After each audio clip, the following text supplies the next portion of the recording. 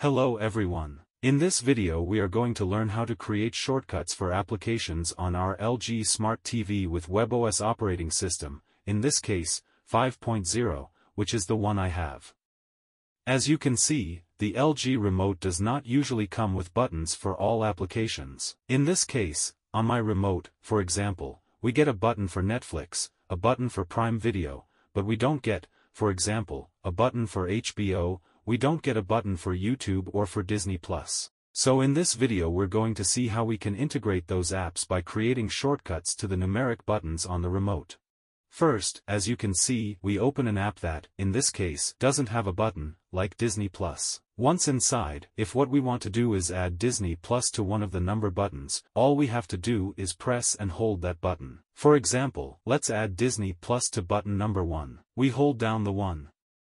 Do you want to add Disney+ to shortcut 1? Yes.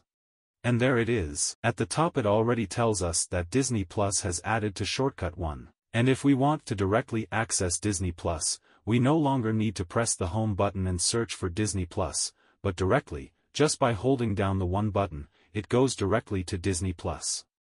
We can do this with almost any application. We are going to do it now with the YouTube application. We're going to add it to 2. Do you want to add YouTube? Yes. And we've got YouTube added to 2. And to finish off, we're going to add a third shortcut to number 3, which is going to be HBO Max. In this case, we open up HBO Max, press and hold number 3. Do you want to add? Yes. And we would have it fully added. As you have seen, this is a very quick way to do it. But then we have another one a little bit more detailed and more customizable, which is achieved by pressing the 0 button. If you look, on the controller here it says quick access, and below the 0. If we hold down the 0 button, the shortcut menu opens.